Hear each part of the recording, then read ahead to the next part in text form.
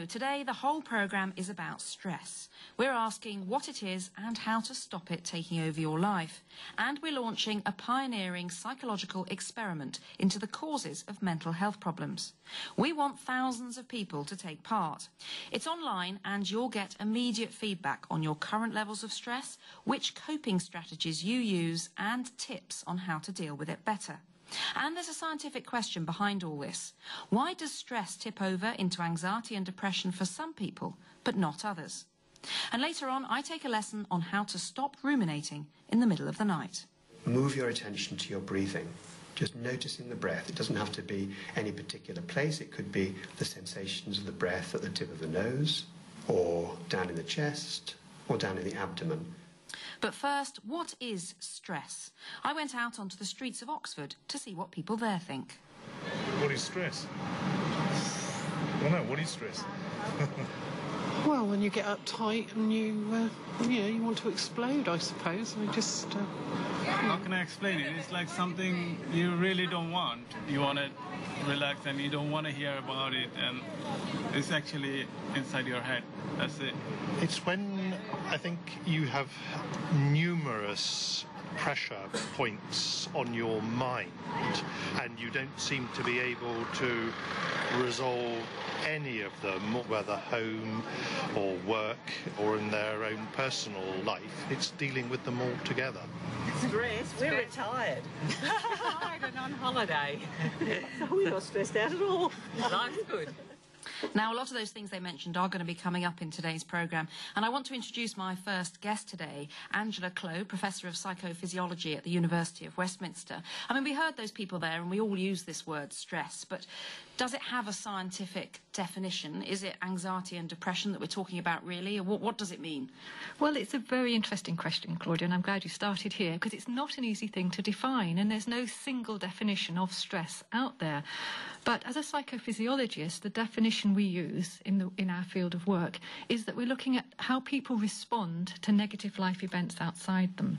And that response can be across a whole range of areas, making people have negative thoughts, negative emotions, and actually can change their behaviours as well.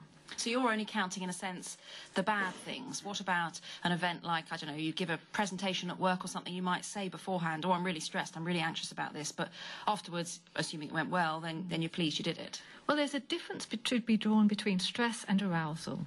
And if people have a fear of failure, they don't feel they're equipped to deal with the demands of the presentation or life in general, then that can build up in feelings of stress and anxiety. But if they feel that they're equipped and prepared, then that can be a positive achievement motivation and an enjoyable experience rather than a negative, stressful experience. And when there is a negative, stressful experience, how much do we know about what's actually happening in the body? Is it stress hormones that are making us feel bad? Absolutely. There's been a lot of research over the last 10 to 15 years examining exactly what happens in the body after a stressful response to an event in life. And there's a lot going on in the body. It's not just one's imagination that's one feeling stress. There's a cascade of biological events that take hold. And if that's sustained over long periods of time, it can have impact on a range of biological systems. And one of the stress hormones you hear a lot about is cortisol. So does that mean cortisol is a bad thing? Well, absolutely not. Cortisol is an essential hormone for life. But the problem with cortisol is it's so essential. It's got so many housekeeping roles to maintain our healthy body function. But it's got a secondary role as a stress hormone. And when stress kicks in repeatedly and in intense periods of time, then what happens is its role as a stress hormone overrides its role as a housekeeping hormone. And you get downstream processes going awry, unfortunately. So the balance kind of goes wrong in a sense. Absolutely. We weren't evolved really to be subjective to repeated long-term stress, as can happen in modern society. So how does it hijack the body? Well, what actually happens? Well, you see, the main issue about cortisol is its primary role is to regulate 24-hour cycles. There's what we call a circadian or 24-hour pattern in cortisol secretion. And in a healthy person, you get a marked 24-hour pattern with a peak in the morning, gets you out of bed. Helps you get out. Yes, helps you get out, energises you, prepares you for the day. It's absolutely not a bad thing. But the important thing is that after that burst in the morning, you get this steady decline. So there's low levels before you go to bed. And what happens in chronic stress situations is you get a flattening of that profile. And in particular, you might have low levels in the morning, which is bad because you're not prepared for the day. And high levels at night, which are also very bad for you because that can interfere with your sleep patterns and affect other biological processes downstream. So it's not as straightforward as saying that you end up with too much cortisol because you're stressed. It's that this pattern, this balance of it going up and down during the 24-hour cycle goes wrong, in a sense. It's all about dynamics of change over the day. Well, I want to come back to you in a moment. And when you think of stress at work, you might think of stressed bosses and the pressures driving them into an early grave.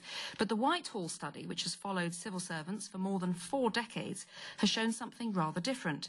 It's not the managers whose lives are cut short by stress. The pioneer in this field is Professor Sir Michael Marmot from University College London, and he told me why his research has turned existing ideas on their head. Conventional wisdom was that high-status people had higher risk of heart attacks. And so we expected that high-status people indeed would have more heart disease. So it's the classic sort of stressed executive of a company who's rushing about all the time and then gets so stressed they have a heart attack. And that's what people said. And you read in the newspapers about chief executives, politicians, football managers. The stress was causing the heart attack. High-status people would get it. And we found exactly the opposite.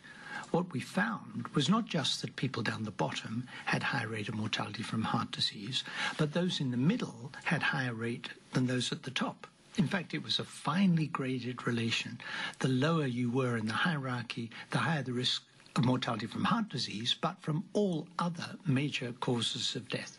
And you'd think that, at first blush, the British Civil Service is an unlikely place to look at social differentials in health.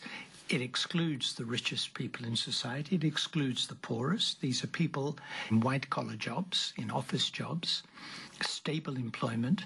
So you'd think that they might be fairly homogeneous. And yet we found this dramatic relation between people's grade of employment and their mortality. But the real challenge was to say, why would somebody with a university education who's not at the very top have a higher mortality than the people above them in the hierarchy who are at the very top? They're not poor.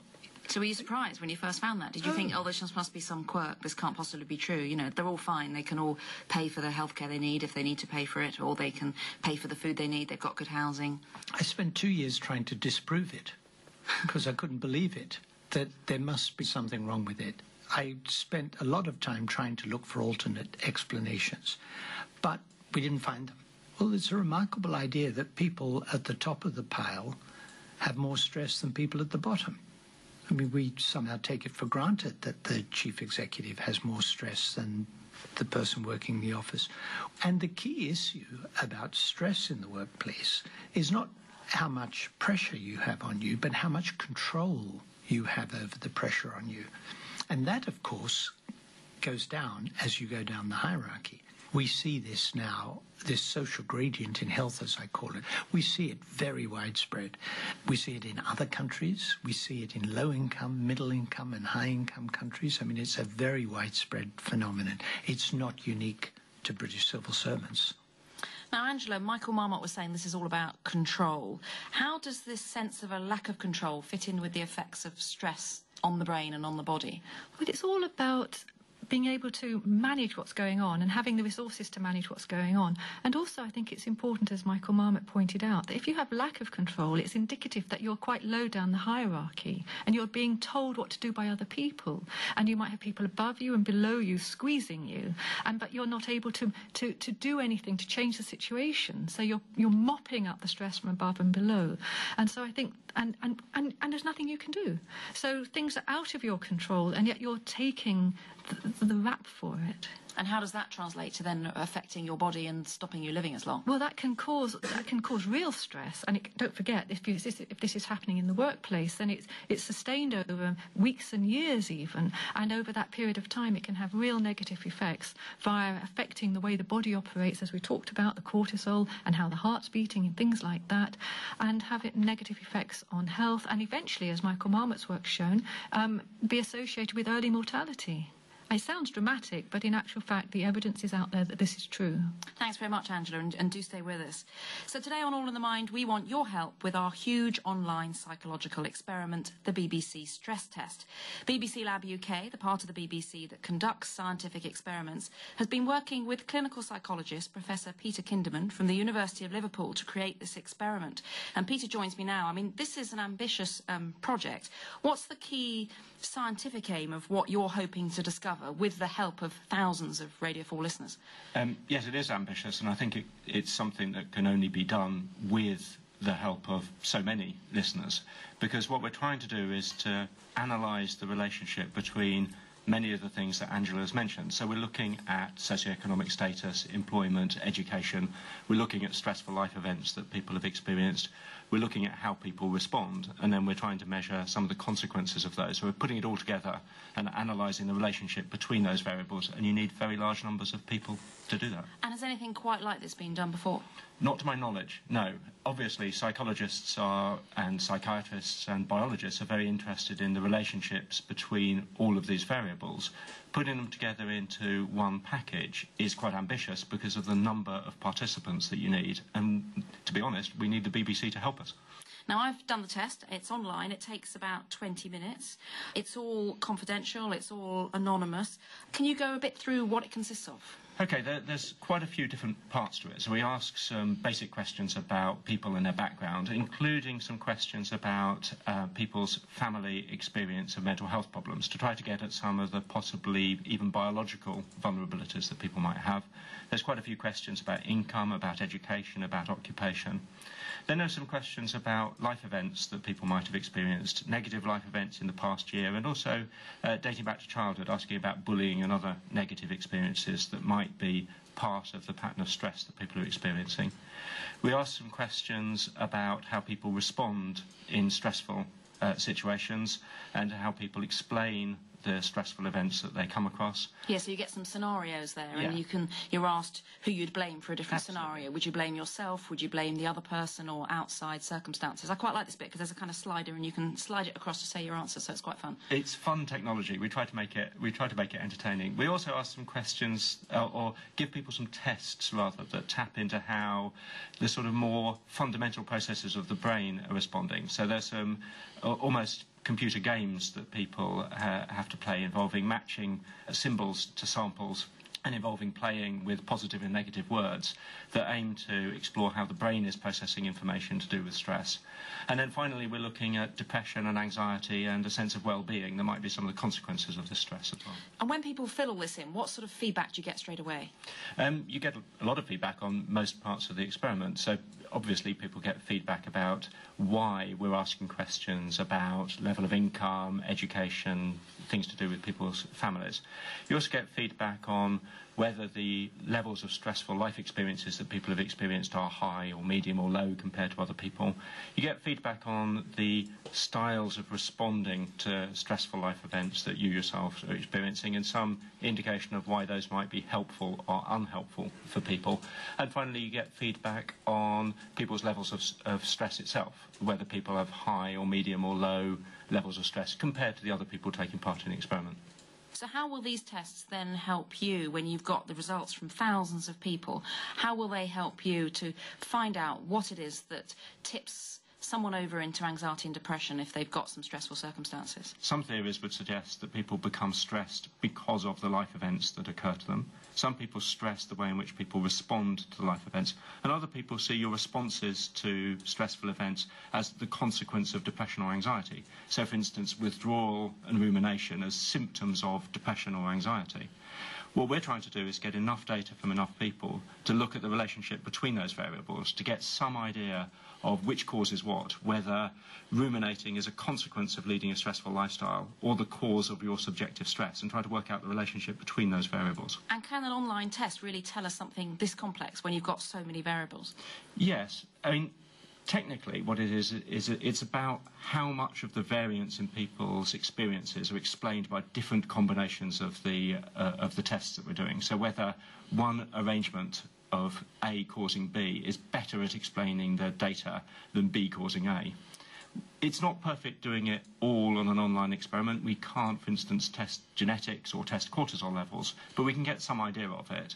And one of the benefits of doing it online is you get very large numbers of people, which enables us to test the relationship between a large number of variables. So in a sense, you're trying to pin down the main causes of mental health problems. Well, we're trying to test hypotheses. So back in 2005, I published a paper where I suggested that there were two different competing theories for the relationship between those variables, and in a sense we'd be waiting for the opportunity to test those two theories against each other, and we can do that. We can do something slightly better, though, than just look at the relationships between variables in one online test, and what we hope to do is to invite people to come back after they've taken the test, so after 6 months or a while after they've taken the test, to come back to see whether the relationship between the variables taken at time 1 will predict people's experience of stress over the next 6 months. And then we can look at data collected at one time, predicting people's experiences into the future. And that's a much more reliable test of any scientific experiment. So when people fill in the test now, they've got the option to leave their details if they want to, so that they can be contacted and take part in the follow-up as well. Yeah, that's right. And it's important to stress that this is very confidential, that there's no way that people other than ourselves as the scientists involved will get to see the data. It'll all be anonymised, in fact, before I get to see it. So all I'll get is complicated computer codes telling me the relationship between the variables rather than any personal details. It's also been approved by a properly constituted ethical committee, so people can be absolutely assured that their data will be treated in confidence. Angela, you're still with us, and you've had a go at the test. How did you find it? I thought it was brilliant. I think it's a great way to raise awareness of the importance of stress and life events in dictating how people can live their lives in terms of their mental health, their well-being. And it would also be interesting, and I know this isn't Peter's particular interest, to look at physical health outcomes as well, because just looking at the relationship between stress and mental health is just part of the picture. And real physical pathology, effects in the immune system and the cardiovascular system, the metabolic system is also associated with stress. So raising the awareness of the importance of stress is really important. Now, you mentioned rumination, Peter, where you worry away at the same thing over and over again, and we've all experienced it, and I wanted to learn how to stop doing it in the middle of the night. So yesterday I went to Oxford University to meet clinical psychologist Professor Mark Williams. There's evidence that learning the techniques of mindfulness can help to reduce anxiety and stress, and it's even been included in the NICE guidelines for preventing relapse rates in people with depression. So before he showed me how to do it, I asked him exactly what mindfulness is. Mindfulness is a translation of a word that simply means awareness. It's direct, intuitive knowing of what you're doing while you're doing it. It's knowing what's going on inside your mind and body and what's going on in the outside world as well. So what is it about developing awareness of yourself and what's around you? Why should that help you with something like anxiety or depression? Because in all emotional difficulties, awareness helps because most of the time our attention is not where we had intended it to be. Attention is hijacked by our emotions, by our concerns, by our worries for the future and our regrets for the past. Mindful awareness is about learning to pay attention in the present moment and without harsh criticism. And that means that it's like training a muscle, training attention to be where you want it to be. And that doesn't mean that you can't plan or you can't remember. It means that you're not, as it were, caught and entangled in worries about the future and in regrets about the past. So can you take me through a meditation on what we do? Say I'm awake in the middle of the night worrying about things, and they're going over and over in your mind, and then you get more and more anxious, and then you get anxious because you can't sleep and you know you'll be tired next day and you'll make it worse. What can you do? The first thing is to recognise what's happening. So if you use a three-step approach, this would be probably most helpful, and we call it the 3-minute breathing space. First of all, acknowledge what's going on, actually recognising that your mind is racing, that you don't like it, but that it's okay not to like it. Very often people think that a breathing space is going straight to the breath, but that there's a first crucial step, which is to acknowledge what's happening in your mind and body right now and allow it to be just as it is. Really just making a mental note. Thinking, worrying. And that sense of just spending a few moments acknowledging what's going on can be really helpful, because most of the time we don't acknowledge, we just try to fix things as quickly as we can, and the very fixing can backfire. And then when you've spent perhaps about a minute focusing and allowing it to be there rather than trying to push it away and suppress it or getting tangled in it, then the second step is to move your attention to your breathing. Just noticing the breath. It doesn't have to be any particular place. It could be the sensations of the breath at the tip of the nose, or down in the chest, or down in the abdomen. And the task here is simply to follow the breath all the way in and all the way out without trying to control it, just noticing the sensations of breathing in and breathing out. And if your mind wanders, simply acknowledge where it went and come back to the breath. And if your mind wanders again, acknowledge where it's gone and come back to the breath. So you're using your breath as an anchor to anchor yourself in the present moment. And then continue doing that for up to a minute. And then the third step of the breathing space is to attend to your body as a whole. So now you're expanding the attention which has been focused on the breath to your body as a whole, noticing what's going on in your body. You might find, for example, there are sensations in the soles of your feet, or in your legs, or the torso. You might notice your facial expression. And noticing what sensations are there in your body from the crown of your head to the bottom of your feet, and allow them to be just as they are. Does it matter if they're negative? I mean, what if you then notice aches and pains, and won't you then start focusing on those? If you focus on the aches and pain, you may notice that your mind will take you away from the raw sensations in the body to thoughts about them. Often you'll say, oh, I wish this wasn't here, I wish I could get back to sleep, I wish this wasn't happening to me, I wish I was somewhere else. And the task here is just to notice your mind going off and come back to the sensations, the raw physical sensations in your body, which themselves, in themselves, don't carry that weight of information or weight of meaning. It's the meaning we add to them that often compounds the situation. And if we can bring awareness to that link between the sensations themselves and thoughts about them, then that awareness itself begins to uncouple the sensations from our thoughts about them. And often people experience at that point a sense of relief and a release from the having to go round and round and round and round. And why concentrate on the body? Why is that something that's helpful? Well, it does take some practice to focus on the body without your mind beginning to tell you stories about what's going on. We're talking about here concentrating on the body because the bodily sensations you can have direct knowledge of. Nobody else can tell you what you're thinking or feeling in your body. When we say we're worried, we're preoccupied, we're ruminating, we're brooding, when we worry, when stress gets to us, we exhaust ourselves by getting entangled in our heads as we try to solve the problem. And when we put our attention in our body, what we're seeing there, what we're able to feel, is feeling and perceiving directly sensations, whereas our thoughts about work, thoughts about somebody else, thoughts about our stresses, that's indirect. Our worries, the things that we're focused on, other people and so on, are indirect, whereas our body is direct. It takes a bit of time to cultivate this, but people find it's worth the effort. Those worries are still going to be there and are very real, important things to you, and they could be about things that are going seriously wrong in your life. So how is it somehow minimising them to raise your awareness?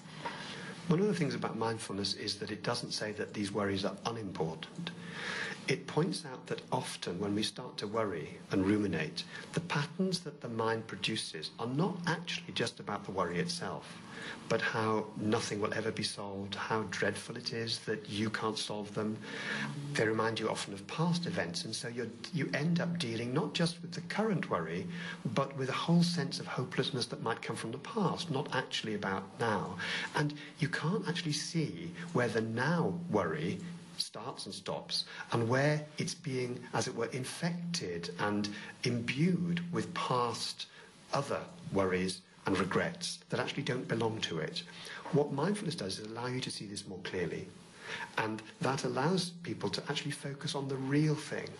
In the middle of the night, very often, you have a worry which is like a seed of reality surrounded by a shell of story, and you just find yourself constantly caught by the story. And it's often a story about yourself and how bad you are, how you're not good enough, how you've never been good enough. And that isn't actually the worry that started it. It actually can prevent you from seeing clearly what possible solutions there might be there. Professor Mark Williams, and I tried it last night and I only got to stage 1 before I fell back to sleep again. So if you want to learn some more mindfulness techniques, you'll find a link to details of books as well as courses in your area if you go to the All in the Mind page of the Radio 4 website. And of course, mindfulness is just one way of reducing stress. So I asked the people in the streets of Oxford what they did to relax. Play games on my computer. Just go out for a walk. That's it. There's no point shouting or screaming, is there? Taking stock periodically and just sort of calming yourself down and trying to itemize what has to be done, and also realizing that some problems don't have solutions, and that takes some of the pressure off. Certainly exercise helps a lot. Oh, a bit of meditation, I suppose, sort of just trying to relax and chilling out and processing thoughts that stress you out, to make you feel that, you know, to make you realise that it's not that stressful, if you know what I mean. Yeah, I go and play computers. Go on Facebook and just veg out and not do too much. And I read a book. So, Angela, how about some of those suggestions? We know there's evidence that mindfulness works, but what about exercise and so on? What evidence is there for that? Well, it's so interesting. There's a strong emerging evidence base that physical exercise, regular physical exercise that you want to do, actually can buffer the effects of negative life events and stop some of the stress-associated illnesses that we've been talking about earlier. So I'd really recommend physical exercise. And another thing that's important to pay attention to is your sleep hygiene, really, because sleep and night and day, as you say, is very pivotal in all this stress responding, and making sure that you have good sleep hygiene, as I say, a nice, quiet, dark room to go to bed in at a regular time can be very helpful. And of course, the big stress buffer in the world is using your social support, talking to people about how you feel and engaging with those people, articulating how you feel, so you get another person's perspective on it. Peter, do you have any final tips on reducing stress? Well, unfortunately, most of the tips have been occupied by other people, so absolutely endorse exercise, absolutely endorse mindfulness, absolutely endorse sleep. Friends and social support, fantastic, better than therapists. I think one thing that I would add is the importance of how we make sense of things. People's emotional life, people's mental health, people's behaviour, emotions are largely dictated by how they make sense of the world around them. And how we make sense of the world around us is largely dictated by the experiences that we ourselves have had in life. One important message is it's possible to change that. That's where clinical psychology comes in. It's learning to look at the world in a different way. And a very simple way of doing that is a phrase that some psychologists are starting to use, which is catch it, check it, change it. Very similar to how Mark Williams was talking about. You catch your thoughts, you check them out, and if necessary, you change your attitude towards things. Well, thanks very much, Peter Kinderman and Angela Clow. And Peter, you'll be back with the results, I hope, in a few months' time. And remember, you can take part in the BBC stress test by going to bbc.co.uk/LabUK.